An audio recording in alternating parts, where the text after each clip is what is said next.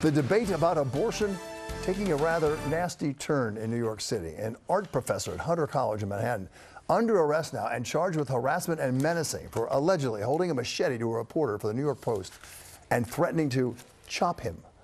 All this after Shellyne Rodriguez, seen on video cursing out anti-abortion students on the Hunter campus. Eyewitness News reporter Kemberly Richardson live at the courthouse in the concourse section of the Bronx. Kim.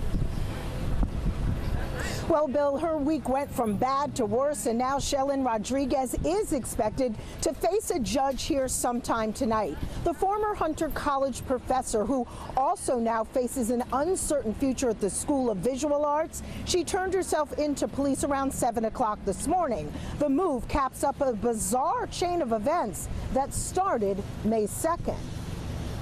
What are you going to do, like anti-trans next? Things quickly went south at Hunter College earlier this month. At the time, Shellyne Rodriguez was a professor there and launched into a profanity-laced tirade. What set her off? A group of pro-life students handing out literature, which at one point she called propaganda.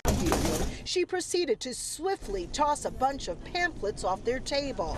That footage got out there, and inquiring minds, a team from the New York Post, wanted to know more. Away from my door. When they showed up at her door, well, Rodriguez was having none of it, stepped out and held a machete up against the reporter's neck, threatening to chop him up.